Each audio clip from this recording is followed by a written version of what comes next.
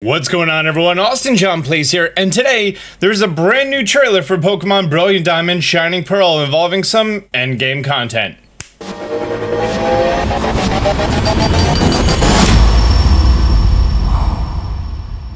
First of all, I want to say that the game has totally leaked, and there are spoilers all over the internet, so if you don't want to be spoiled by anything, it might be a time to stop following some people who are covering spoilers and pre-release information. I don't plan on really covering any spoilery information. As far as I've seen, this game is very authentic to the original, so there's not too much to spoil except for the new features. Also want to say now that it has been officially announced that there's going to be, I believe it's a day one patch. Actually, it's a pre-week one patch. Pokemon Brilliant Diamond Shining Pearl 1.1 has been announced. This patch will release on November 11th, including communication features, in-game movies, and post-game content. So anyone who has an early copy of the game, whether Amazon messed up or whatever other way that they have an early copy of the game, they currently cannot access a lot of content. Actually, I think Pokemon has announced that the game is a full 8 gigabytes of a download, but the current physical cartridge is only about 4 gigabytes, and I think you have to download 4, which is a double-edged sword. That way, well, you know, they're not gonna prevent any pre-release information from getting out there, but at the same time, you know, you have to have an online connection to do online things and download the online content. That kind of makes sense. There's no opening movie on the title screen, which is weird, and that's obviously going to be in this patch. But the post-game content being locked behind a supposedly 4 gigabyte download, I don't know how I feel about that. I know that there are some people who watch my channel who live in other countries that don't have broadband internet, and a 4 gigabyte download that's a hefty download. I know that for a fact. So it is what it is. Oh yeah, some further details. The 1.1 patch will make it so players will be able to enjoy communication features in the Grand Underground, so you can't do it yet without the patch. The Super Contest Show online stuff. Receive special items via mystery gift, okay, and visit Ramanas Park after entering the Hall of Fame, post-game content. At launch, a maximum of 2 players, yourself included, will be able to battle and trade Pokemon in the Union Room. A software update will be released in the future that will allow for additional players to join you. In order to download the update, around 3 gigabytes of free space is needed in your console system memory or SD card. Wow. Yeah, it's a 3 gigabyte day one download. Strangely enough, the American version of the video I'm going to be talking about has been removed, but the UK version is still online, so let's take a look-see-poo at that. Pokemon Brilliant Diamond Shining Pearl. This trailer came out this morning, introducing Ramanas Park. Hey, that looks like Professor Oak, and you're gonna enter the park, and there's a bunch of different biomes and a weird-looking cave, and the trainer is running around. Legendary Pokemon encounters, that's awesome. Of there we see the beasts and the birds. That's a Rayquaza statue, so we could assume there's going to be the Gen 3 legendaries as well. Find slates to trigger various encounters. We see that a slate is put into the pedestal. Different Pokemon appear based on your game, Brilliant Diamond Shining Pearl. Diamond is going to have Ho-Oh and the Gen 2 beasts. Pearl is going to have Lugia and the Gen 1 birds. Link up with other games to befriend mythical Pokemon. If you have save data of Let's Go Pikachu and Eevee, you get a Mew. Save data of Sword and Shield, you get a Jirachi. That's pretty awesome. A lot of information very quickly presented to you right there. In addition, the early purchase bonus, you get the Platinum style outfit. That just means that you have to be online before February of 2022. And you get a Manaphy egg via mystery gift. And also 12 quick balls for the digital only version. Okay, that's that whole thing. Real fast. Speed run.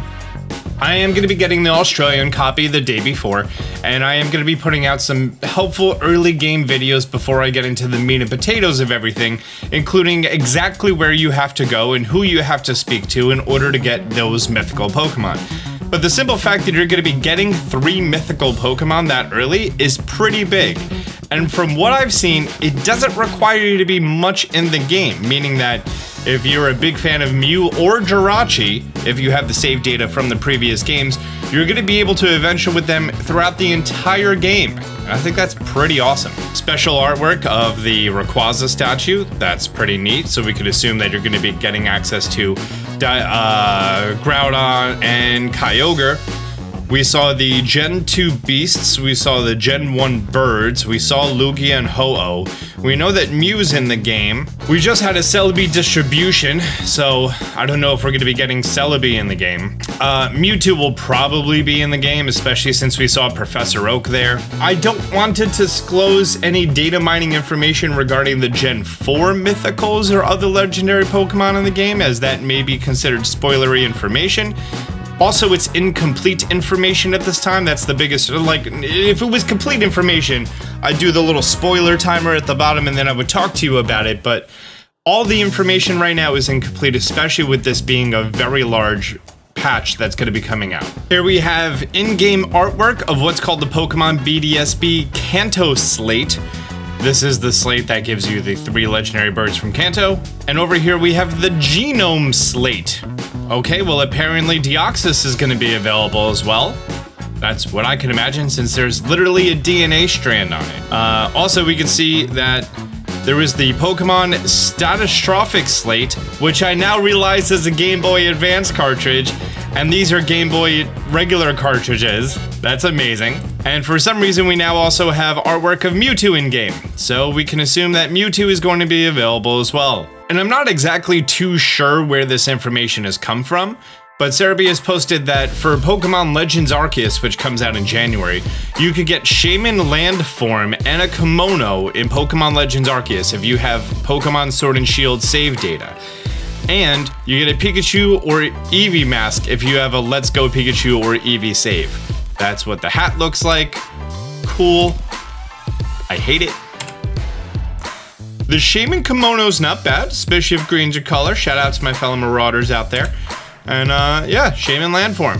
Some more information about the Shaymin. Trainers who have played Sword and Shield will be able to take a research request in Legends Arceus, which they'll have a chance to add mythical Pokemon Shaymin landform to their team. They'll also be able to claim the kimono set. Okay. Oh, also it's a quest. It's not just given to you. I like that. I like that a lot. The request that allows players to meet Shaymin will be available to accept in Jubilife Village after viewing the game's end credits. Okay, so it's post-game content. Players can claim the kimono after joining the Galaxy Expedition team. Got it. Cerebi states that the slates that allow you to have the mythical or legendary Pokemon show up is obtained through the underground. So we have the full map of Sinnoh, right? Full map of Sinnoh, exactly the same as it was before, or fairly similar to how it was before. And with this fantastic server speed, we can look at the image of the Grand Underground. Please hold.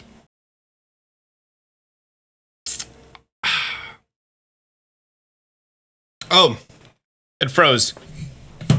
Cool. Anyways, we've already covered this, but I was just using this for point of reference, is that it does appear as though the underground areas, while they are very large and interconnected, they are going to be somewhat separated. So we could assume that there are going to be some areas that you cannot transfer between. If we look at this hot area and this grass area and this ice area, there's no connection between them. Do keep in mind this is artwork and not the official in-game screenshots or anything, so the actual layout may be subject to change. If that is the case, we can presume there's areas for the late game underground, and that's where you're going to be able to find the slates. Maybe, maybe not, we'll find out, right? Right, we'll find out after this 1.1 patch or whatever. Well guys, there we go. We are less than 2 weeks away for the official launch of Pokemon Brilliant Diamond Shining Pearl, with this patch going live tomorrow, 1 week before the Australian release date. Are you excited for this game to relive through your memories of Diamond and Pearl, exactly, with almost no to little platinum content whatsoever? If you're excited to play your game with Mew instead of the $50 paywall of buying the Pokeball Plus, leave a thumbs up button down below. If you're new to the channel, be sure to subscribe, turn on notifications. Until next time, Austin John out.